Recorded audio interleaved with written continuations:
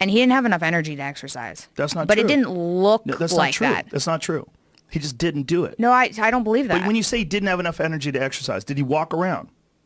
Well, yeah, Did but he you can walk to drag yourself through things. And you can drag yourself through an exercise routine. You can. Oh, you most certainly can. You most certainly can. You don't have to do a lot. You just have to do something. You walk up hills. You jump a little rope. You take a little tiny kettlebell. You do a couple cleans and presses. You do a few push-ups. You do a few sit-ups. You get your blood pumping. You're moving. You're alive. You're exercising. To say you don't have enough energy to exercise, that's crazy. Can you walk to the refrigerator? Then you can exercise. I'm not saying that you have to run marathons.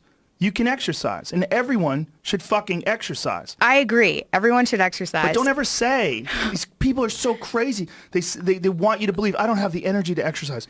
God damn it. Everyone does. If you're alive, you can exercise. I believe that.